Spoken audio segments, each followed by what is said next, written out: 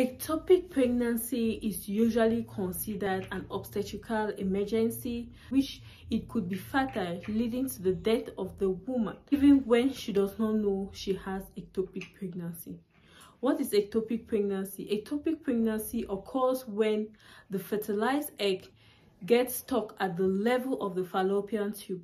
Normally, an egg is fertilized at the level of the fallopian tube. It moves from the fallopian tube into the womb. But what happens in ectopic pregnancy? It gets stuck there.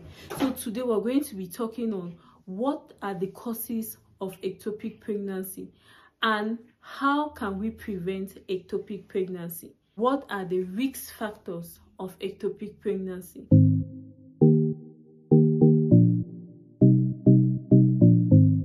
Welcome everyone, this is Talk Pregnancy with Dr. Nuella, where we tell you everything about pregnancy and other women related health issues. So today we're going to be talking about ectopic pregnancy. Ectopic pregnancy is a very serious condition, which it can lead to the death of this woman without her knowing that she even had ectopic pregnancy. Why?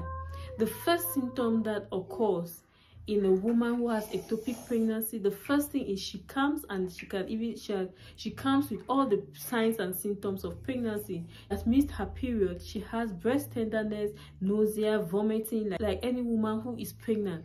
But out of a sudden she might have lower abdominal pains. Most lower abdominal pains, mostly at the left or the right side of the lower abdomen. Those are where the tubes are usually found. So if you have missed your period and you have done your pregnancy test and it's positive, and out of a sudden you start feeling a right or left lower abdominal pains, you should start thinking of ectopic pregnancy, especially if it starts increasing. So some women don't even miss their period.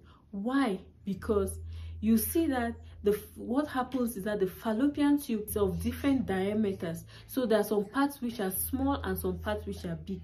So if this fertilized egg gets stuck at the part which is big, it might take a longer time to know that it was an ectopic pregnancy. She might be at 2 months, getting to 3 months before she even knows she has ectopic pregnancy. If the fertilized egg goes and gets stuck, but at the level of the smaller diameter, what happens is it means that the baby starts growing at the fallopian tube. That means the baby starts growing at that smaller part. So it just takes just a little bit of growth of that small baby to burst open that fallopian tube. And by the time she wants to miss her period, this tube must have already ruptured. So there was actually a case which I followed up, which we from when she came and presented her case of a sudden sharp pain. She didn't even know she was pregnant. It was just almost the time she was still to miss her period. So when we consulted her, evaluated, we discovered that it was already a ruptured ectopic pregnancy. So this woman did not even know she was pregnant, but thank God she survived. So once you have missed your period, you know you're pregnant, you start having sharp pains, especially if it's increasing, you start having spottings. We call that mild light bleeding, which is usually darker in color.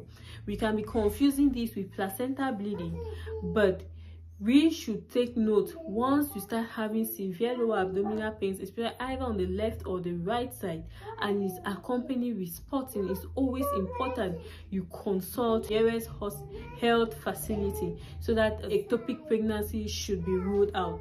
That's why I always advise every woman, once you discover you are pregnant, what's the first thing you do? You do an ultrasound scan to know if this baby is at the level of the fallopian tube or is inside the womb. So now, what causes this ectopic pregnancy? First thing is it caused by a blockage in the tube, because if it's blocked, the fertilized egg cannot pass. So what can cause a blockage? Inflammation, either from infections or some other surgical procedures. Or it could be just a malformation of the fallopian tube, which tends to twist, so the fertilized egg cannot easily pass.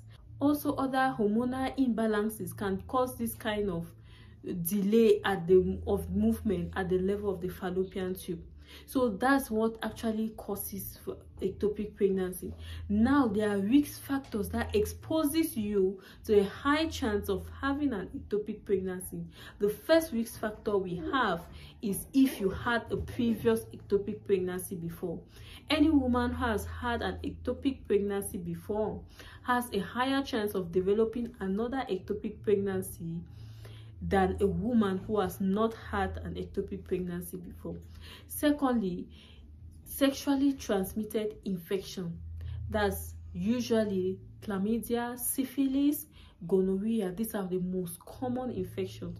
What happens is that inside the fallopian tube there are some structures which help to move the fertilized egg from the fallopian tube into the womb. So this infection, these sexually transmitted infections, what happens? They have high affinities for these structures in the fallopian tube. So when they go into this fallopian tube, they destroy this fallopian tube. Once they have destroyed that thing, so they fertilize cannot actually move, so there they get stuck at that level. So it's always advisable, if you have an infection, a sexually transmitted infection, treat it as fast as possible. You and your partner, you treat yourself equally. Some choices of family planning, which is most of the time most common, is the intrauterine device. Most women who get pregnant while they had the intrauterine device, the first thing we should always check is to rule out an ectopic pregnancy. It's rare to occur, but if it does occur, these are some ones that increase the chance of you having an ectopic pregnancy. Also, surgeries done at the level of the tubes. You might have, for example, a fibroid which was at the level of the tube and it was removed during surgery, and so that time maybe the fallopian tube must have been touched. So those are surgical procedures which involve the fallopian tube. So it's always important, if a woman gets pregnant after a surgery which has touched the tubes, it's important she does an ultrasound scan immediately to make sure she doesn't have an ectopic pregnancy. Also, smoking increases the risk of you having ectopic pregnancy. Ways in which you can prevent ectopic pregnancy is, first, do screening for sexually transmitted infection. If it's present, you treat yourself properly and that of your partner. And if you're exposed to any smoking, you have to stop it and get rid of it. Women who have infertility problems, there are some procedures, some medications that they take which also increases their chances of having an ectopic pregnancy.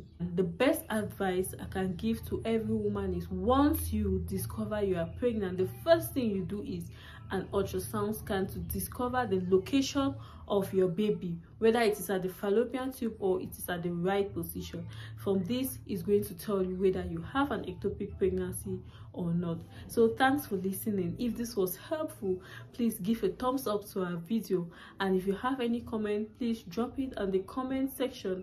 And if you need a consultation with us, you can book a consultation using this link below. So thank you very much and have a blessed day.